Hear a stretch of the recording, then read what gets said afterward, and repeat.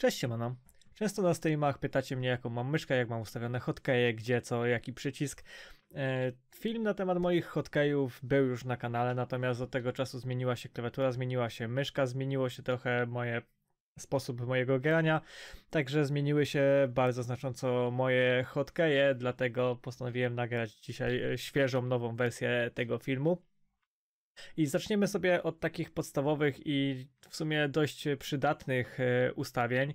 Na potrzeby tego filmu tak naprawdę istotna dla nas jest tylko zakładka General Hotkeys w ustawieniach klienta Tibii, gdzie przede wszystkim polecam ustawić sobie najpierw opcję set chat off i set chat on na oba presety, tak? Bo na set chat off musimy sobie ustawić hotkeya na przestawienie czatu na włączony, natomiast na chat mode on musimy sobie przestawić hotkeya na wyłączenie tego czatu. Oczywiście nie dotyczy to wszystkich, bo wiadomo, nie każdy gra na WASD, niektórzy grają na strzałkach, inni grają na klawiaturze numerycznej. Natomiast chat mode off jest właśnie po to, żeby móc skorzystać z całej klawiatury do hotkeyów, żeby móc biegać właśnie WASD. Przynajmniej dla mnie osobiście jest to dużo wygodniejsze niż bieganie na strzałkach czy bieganie na klawiaturze numerycznej i też stwarza nam możliwość ustawienia sobie wielu hotkeyów wokół tego WASD, tak żeby biegając móc mieć gdzieś od razu pod palcem inne przyciski. Oczywiście możemy sobie przestawić każdy przycisk zamiast WASD, każdy inny dowolny przycisk na klawiaturze, właśnie tutaj w ustawieniach klienta, no natomiast myślę, że akurat do tej konfiguracji każdy jest też przyzwyczajony, więc WASD to raczej taki standard tak naprawdę. Dobrze, natomiast oprócz tego, że chat mode off, chat mode on i po co w ogóle to jest, no to też warto sobie ustawić hotkey na robienie screenshotów z Tibii. Jest w kliencie również taki hotkey przewidziany, bo jak wiecie, od kilku albo kilkunastu wersji klienta nie da się robić zwykłych screenshotów z Tibiki, tak samo jak i wiele osób ma z tym problem, nie potrafi sobie zrobić screenshota, no natomiast żeby zrobić screenshota w dowolnym momencie wystarczy sobie ustawić hotkeya, no i wtedy po wciśnięciu tego klawisza screenshot nam się będzie zapisywał w domyślnym katalogu Tibiki. Także to jest też taka dosyć przydatna opcja. Oprócz tego z hotkeyów przydatny może być przestawienie przełączenie sobie presetu hotkeyów, no bo jak widzicie, kiedyś tego nie było, teraz jest lista rozwijana, możemy sobie tutaj zrobić kilka lub kilkanaście presetów tych hotkeyów, z których możemy korzystać, możemy zmieniać sobie ich nazwy, możemy dodawać nowe. No i oprócz tego możemy sobie właśnie ustawić hotkeya, który będzie nam przestawiał ten preset hotkeyów, żeby móc sobie szybko je przełączać w jedną lub w drugą stronę. Natomiast jak widzicie, mam zaznaczoną opcję Auto Switch Hotkey. Daje mi ona tyle, że w momencie, kiedy przelogowuję się na jakąś postać i preset hotkeyów jest nazwany nickiem takiej postaci, no to w momencie przelogowania z automatu przestawiają nam się hotkeje na preset właśnie przypisany do tej postaci. Jeśli ktoś ma kilka harków, to jest mega wygodna opcja i przede wszystkim polecam sobie to ustawić, no bo wtedy wiadomo, minimalizujemy ryzyko tego, że na przykład grając z Druidem przelogujemy się na Knighta czy Paladyna, pójdziemy na hunta i w połowie hunta się zorientujemy, że nie możemy się leczyć i że nie działa nam żaden hotkey, no bo jednak mamy troszeczkę inne czary ustawione na naszych hotach, no a czas potrzebny na przełączenie tego presetu może zaskutkować w takim przypadku śmiercią, w zależności od tego, gdzie pójdziemy. Więc ja polecam po prostu nazwać sobie każdy preset nickiem danej postaci, no i wtedy to nam rozwiązuje problem, bo jak sobie tutaj zaznaczymy, żeby się automatycznie przełączały te hotkeje, to po przelogowaniu będziemy mieli już je zmienione. Dobrze, ale to są takie podstawowe i myślę, że to takie istotne, żeby sobie je ustawić, bo po prostu będą nam się na pewno przydawać, czy robienie screenshotów, czy właśnie to zmiana presetów.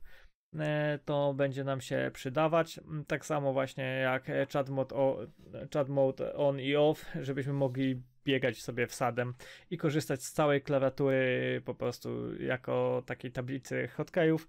Wtedy możemy sobie na każdej literce, na każdej cyferce spokojnie ustawić hota i możemy ustawić ich znacznie więcej niż jeśli ktoś ustawia tylko na F1, 2, 3, 4, tam 5 i tak dalej. Więc to jest taki tip. Dobrze, ale tak jak mówiłem, pytacie jak ja konkretnie mam ustawione hoty.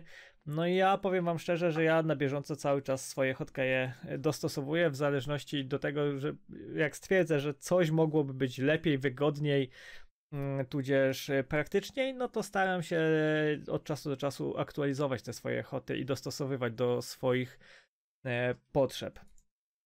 Przede wszystkim musimy sobie powiedzieć to, że ja korzystam z myszki gamingowej, która ma 12 przycisków z boku pod kciukiem i szczerze wam powiem, to jest i fajne i nie, ponieważ jak zobaczycie po lewej stronie, czyli te przyciski jakby no po lewej stronie myszy, jak patrzymy sobie na jej profil, mam wszystkie te istotne hotkeje, bo po prostu do tych przycisków jest łatwiej mi sięgnąć kciukiem i jeśli używam ich często, no to jest mi wygodniej. Natomiast te, które są gdzieś tam na samym końcu, po prawej stronie tego panelu bocznego, no one są po prostu niewygodne i szczerze powiedziawszy wydaje mi się, że wygodniejszą opcją byłaby myszka z 9 przyciskami tutaj z boku lub jakimś innym układem. Wcześniej miałem SteelSeriesa Rivala 500 i tamta myszka była naprawdę fajna, bo każdy przycisk miał unikatowy kształt, dzięki czemu po prostu nie było takiej możliwości, żeby sobie kliknąć jakiś przycisk przez przypadek lub przez pomyłkę. Było to fajne, tu one są wszystkie mniej więcej takie same, jest to też myszka modułowa. Jeśli ktoś jest ciekaw jaki to model, to jest Roccat Nyth, jak zwał, tak zwał. Jest ona już niedostępna, natomiast można ją w jakimś eBayu jeszcze nadal gdzieś tam dorywać. Aczkolwiek no czy rekomendowałbym ją do zakupu, to nie każdej osobie na pewno ta myszka będzie pasować. Dobrze, ale jak już mówimy o tych hotach, które mam ustawione na tym panelu bocznym, no to tak jak widzicie mam ustawione wszystkie leczenia obok siebie, czyli na jedyneczce mam ustawionego Masersa, pod Masersem mam 2 siochy na Knighta i na Paladyna, no bo z takich korzystam, no MS-a nie siocham, bo na MS-a wystarczy Masers i tak będzie miał full HP. Pod tym oczywiście mam też Exure Vitae pod ręką, w razie, no przede wszystkim, no umówmy się, no ja Exure Vitae używam na team huntach bardzo mało, praktycznie jeśli na 2-godzinnego hunta użyję jej 5 razy, to myślę, że to jest taki maksimum, bo raczej zawsze używam po prostu Masersa, bo na moim poziomie Masers daje mi praktycznie zawsze, też wystarcza to leczenie z Masersa, no i przede wszystkim jeśli używam Masersa, to też leczę przy okazji swój team, nie tylko siebie. Natomiast mam Vitae zawsze też pod palcem. No i to są te przyciski od leczenia, wszystkie są w tym samym obok siebie, w takim układzie, że nie da się ich po prostu pomylić, no bo to są po prostu, gdyby były gdzieś w jakimś niewygodnym miejscu, no to raz, że byłoby to po prostu niekomfortowe, bo czy siocha, czy Masersa, czy Vity używamy non-stop, więc łatwo by było gdzieś kogoś ubić niepotrzebnie na huncie, no ale tego raczej byśmy nie chcieli. Co więcej, jeśli biegacie na WASD, no to polecam ustawić sobie zdublowane te hotkeje, czyli ustawić sobie tak samo je, czy to na czat on, czy off. Dlaczego? No bo jeśli gdzieś przez przypadek sobie przełączycie ten tryb czatu, no to żebyście przynajmniej leczyć mogli się cały czas, bez znaczenia, bez względu na to, czy ten czat jest włączony, czy wyłączony. Jest to po prostu dla waszego bezpieczeństwa, żeby gdzieś tam kogoś przez przypadek nie zabić, czy samemu nie paść, jak nam się przełączą przyciski. Także ja mam właśnie w ten sposób ustawione, że bez względu na to, czy czat mam włączony, czy wyłączony, to zawsze leczenie działa mi tak czy siak. W okolicy leczenia oczywiście mam też runkę AOE, czyli Avalanche, GFBK, no w zależności którego hotkeya sobie ustawię, którą runkę sobie ustawię w tym miejscu na action barze, no to taką runkę będzie mi to rzucało, bo zawsze mam po prostu ten przycisk ustawiony na tą samą kratkę. Na action barze zmieniam tylko runki w zależności od spota, na który się wybieram.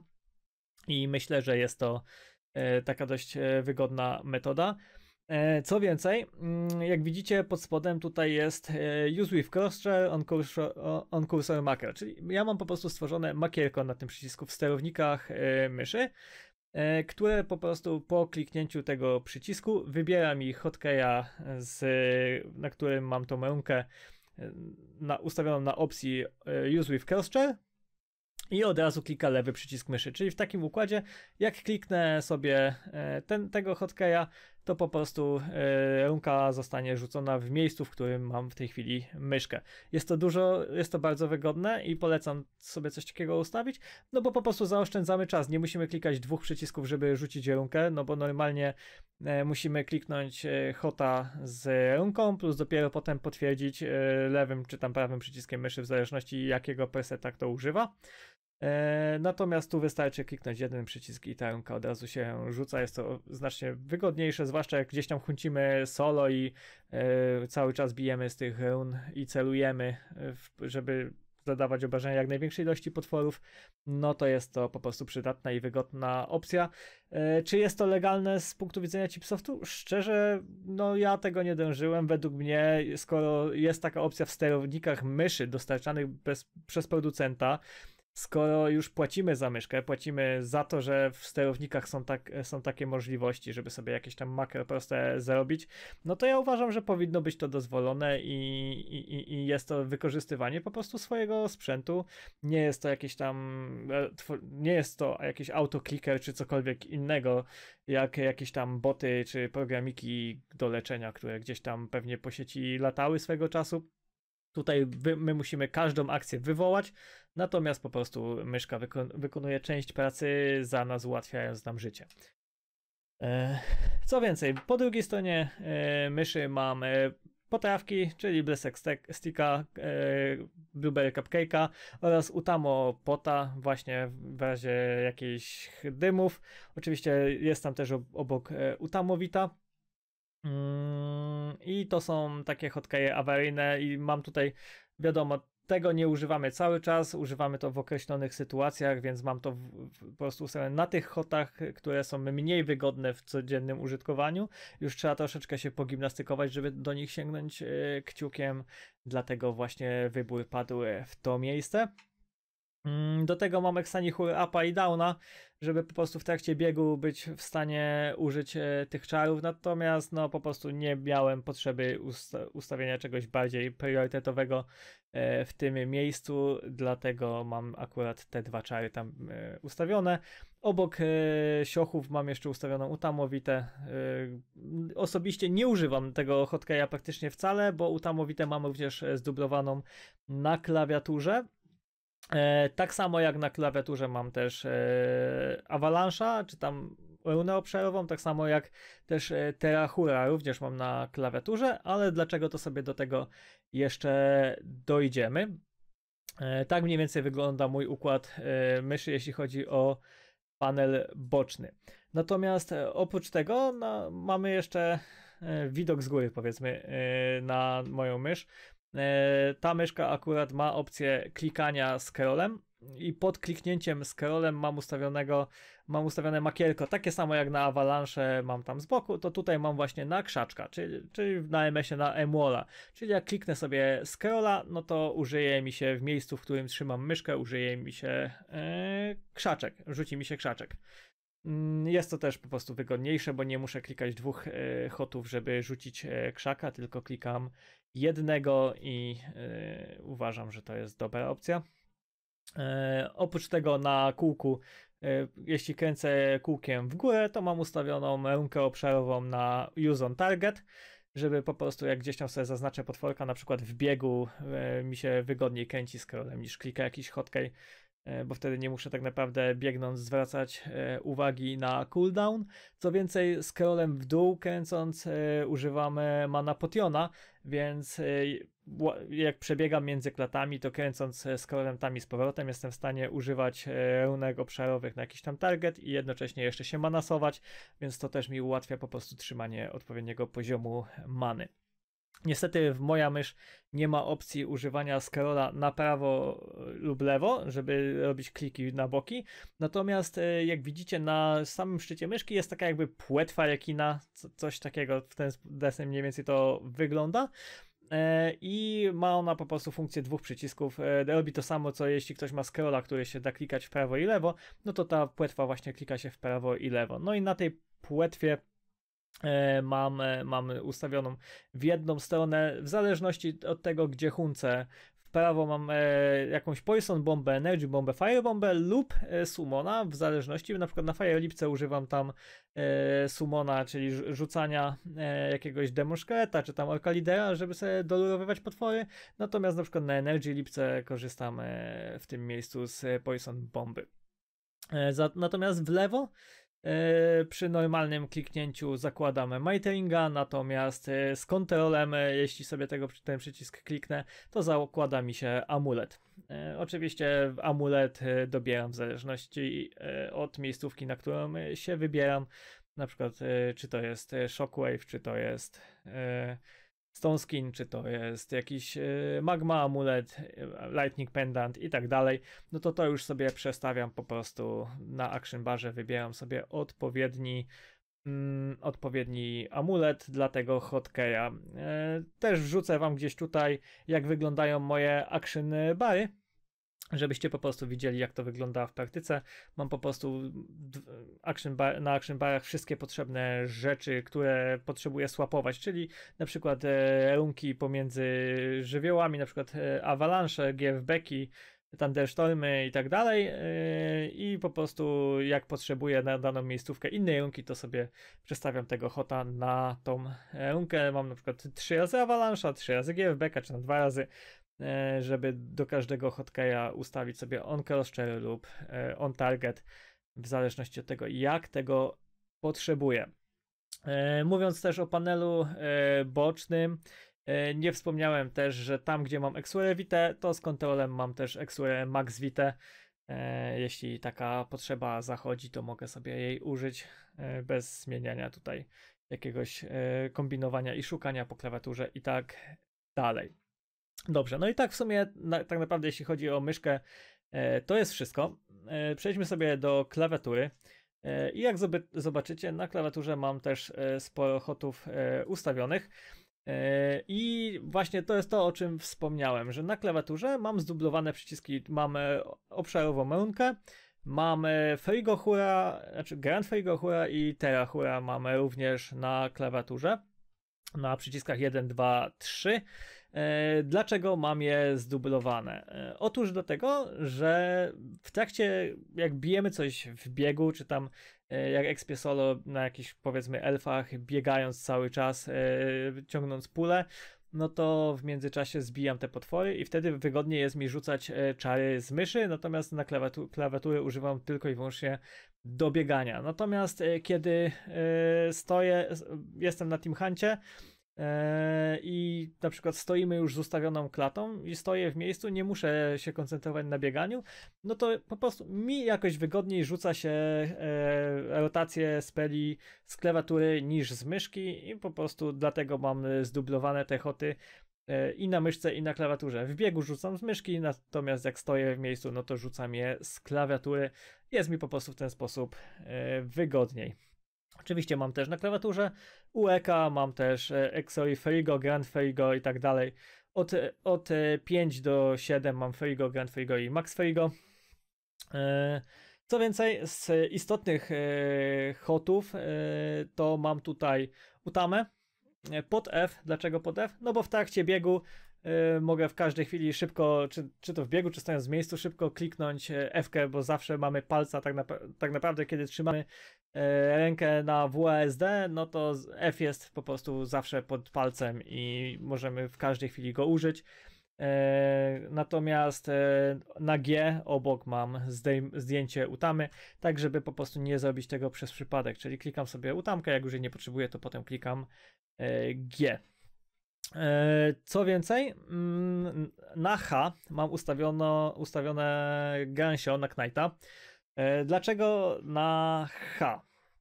ponieważ zazwyczaj Knight Gansio potrzebuje, kiedy stoi w klacie, a zazwyczaj jak Knight stoi w klacie, to my raczej stoimy w miejscu, gdzieś tam nie biegamy, więc nie ma problemów, żeby do tego Gansio się dostać. Natomiast swego czasu używałem Gansio po prostu z kontrolem na tym przycisku, na którym miałem sio. Problem jest taki, że kiedy przytrzymamy Ctrl i mamy cooldown na to Gansio, to czasami możemy pominąć turę siocha, co może się skończyć tragicznie. I doszedłem do wniosku, że po prostu wolę mieć siocha pod innym przyciskiem, a Gansiocha pod całkiem innym przyciskiem, oba bez kontrola, bo po prostu jeśli chcę rzucić Gansiocha, to mogę przyspamować to H i po prostu w którąś turę pomiędzy siochy się z tym Gansiochem wstrzelę, tudzież po prostu odpuścić na moment przycisk, na który mam sio i wrzucić tego Gansiocha. I wtedy jest mniejsza szansa na to, że pominę jakąś turę leczenia i po prostu Knight jest dzięki temu bezpieczniejszy. Być może ktoś ma na to inne spojrzenie, inne podejście. No według mnie to jest po prostu lepsza i bezpieczniejsza metoda. Oczywiście każdy gra tak, jak jest mu wygodniej. Oprócz tego na klawiaturze mam też na T mam SDK, na RC po prostu, żeby było blisko WASD, to mam Utanigrunhura, no i jeszcze na Y mam Mastermind Potion, ale to jest już taki tak naprawdę mało istotny hotkey, no bo Masterminda równie dobrze możemy sobie używać z backpacka, nie ma to znaczenia, bo jeśli nie użyjemy Masterminda, to się nic strasznego nie stanie, no jeśli nie użyjemy Utamo Potka, no to już się może stać. No i co więcej, jeszcze pod Ctrl F mam ustawionego Utamo Potka, żeby jeśli gdzieś tam nie jestem w stanie kliknąć go na myszce, bo muszę trzymać siocha, to mogę zawsze sobie Ctrl F kliknąć szybko, żeby zapiąć Utamę, jeśli mam cooldown na utamowite. No bo po prostu jak jestem przyzwyczajony, że na F mam utamowite, no to łatwiej mi jest mózg przekonać, znaczy zapamiętać tak z automatu, żeby z Ctrl F kliknąć Utamopotka, niż gdzieś tam go szukać na myszce, zwłaszcza, że no Utamopotów nie używamy cały czas, tylko w określonych sytuacjach, więc też tak nie jest to tak częste, więc czasami można sobie zapomnieć, gdzie go dokładnie mamy, no i to też może się zakończyć glebą naszą lub Knighta. Dobrze, i tak naprawdę to są wszystkie moje hotkeje. Tak to mniej więcej u mnie wygląda, więc nie ma tutaj nic skomplikowanego, wszystko jest po prostu dostosowane pod to tak, aby to mi było wygodnie używać tych hotów, tak żebym w określonych sytuacjach zawsze miał najważniejsze hotkeje pod ręką, żebym nie musiał ich szukać, zastanawiać się, gdzieś sięgnąć.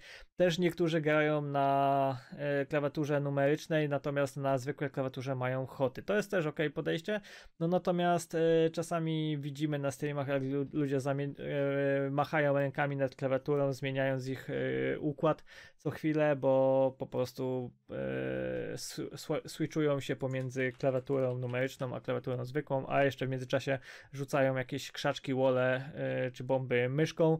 No i dla mnie po prostu, no ja sobie tego nie wyobrażam. Podziwiam takie osoby, bo ja mam wrażenie, że chyba miałbym zakwasy po takim 2-godzinnym huncie i switchowaniu tak cały czas rąk, ale aczkolwiek no, zdaję sobie sprawę z tego, że po prostu jak ktoś się w jakiś sposób przyzwyczaił, no to trudno się przestawić, bo wiem, jak mi ciężko było się przyzwyczaić do nowej myszki. No pierwsze hunty były naprawdę ciężkie, tak mniej więcej po tygodniu już mi się hunciło dobrze, no ale pierwszy tydzień był traumatyczny, ubiłem 2 razy Knighta na pierwszych 2 huntach, więc no nie było za ciekawie. No oczywiście dajcie też znać, jakich wy myszek używacie na co dzień do grania w Tibikę, czy też jesteście przekonani, że trzeba mieć myszkę typowo do MMO z dodatkowymi klawiszami, czy może po prostu używacie zwykłej, tudzież jakiegoś też, wiem, niektórzy używają X-Mouse'a, żeby być w stanie sobie więcej tych hotów na myszce ustawić. Też jest to jakaś opcja, jeśli nie mamy myszki z jakimiś dodatkowymi sterownikami. Też dajcie znać, czy używacie na przykład jakiegoś makra, tak jak ja, do tych awalanszy, żeby po prostu nie musieć klikać 2 przycisków, tylko jednym hotem załatwiać całą akcję. Szczerze powiedziawszy, no jestem zdziwiony, że Chipsoft jeszcze nie wprowadził opcji w hotkeyu, żeby rzucać tam, gdzie mamy myszkę, bo tak naprawdę use with crosshair według mnie powinno mieć opcję, że auto czy coś w tym stylu, auto accept czy auto approve, że w momencie kiedy klikniemy hota z danym obiektem, z daną ręką, no to użyje się w tym miejscu, w którym mamy w tej chwili myszkę. Wydaje mi się, że to powinno być wbudowane w kliencie, nie rozumiem dlaczego tego jeszcze nie ma. No natomiast jeśli ktoś, tak jak mówię, ma myszkę z możliwością ustawienia jakiegoś prostego makierka, a takie myszki można kupić za już powiedzmy 50 zł, to myślę, że warto z tego skorzystać. Oczywiście dajcie znać, co wy o tym sądzicie, czy to już wykracza poza jakieś tam powiedzmy fair play Tibiskie. No wydaje mi się, że to raczej nic złego. Dajcie znać też, jak wy ustawiacie hoty, czy macie podobnie, czy... I dajcie znać oczywiście, czy ten filmik wam pomógł, czy może gdzieś nakierował was, w jaki sposób można by te hotkeje sobie ustawić, żeby wam było wygodniej. No bo tak jak mówię, ja hoty zmieniam dość regularnie, po prostu jeśli przyjdzie mi do głowy pomysł, jak mogę sobie te hoty usprawnić, żeby grało mi się wygodniej, lepiej, żeby po prostu rozwijać swoją grę też, no bo tak naprawdę im sobie lepiej ustawicie hotkeje, tym będzie wam się lepiej grało i tym tak naprawdę wy będziecie grać lepiej, będziecie pewnie rzadziej padać, no bo nie będziecie tak często mieć sytuacji, gdzie gdzieś czegoś nie mogliście kliknąć, gdzieś nie trafiliście w hota i tak dalej, więc tak naprawdę jeśli dochodzicie do jakiegoś tam poziomu, no bo wiadomo, na tych niskich levelach nie ma to znaczenia, natomiast już tam, jeśli te hunty, zwłaszcza w Team Huncie, jeśli te hunty robią się bardziej dynamiczne, no to ustawienie właściwe hotkey jest ale to bardzo istotne i znam kilka osób, którym po prostu też pomogłem ustawić gdzieś tam na początku sobie hotkeje i grało im się znacznie wygodniej, także polecam, jeśli nawet wiem, że ciężko się czasami zebrać i przyzwyczajenia są często mocne, bo jak ktoś grał kilka lat przy jakimś ustawieniu hotów, to mu się nie będzie chciało, ale naprawdę polecam poświęcić te 30-40 minut raz, żeby sobie te hoty ustawić, pograć chwilę, żeby się do nich przyzwyczaić i zobaczycie, że będzie grało wam się znacznie lepiej. Dobrze, a ode mnie tym razem to już wszystko. I tak rozgadałem się standardowo, pewnie z pół godziny już ten materiał trwa. No, oczywiście dajcie znać, czy wam pomogłem, czy wam się podobało. Zostawcie łapę w górę, zasubskrybujcie kanał, no i wpadnijcie do mnie na Twitcha, na live'y, jeśli będziecie chcieli sobie ze mną porozmawiać lub podyskutować na jakiś temat. Ja się z wami żegnam. Cześć, do usłyszenia, hej!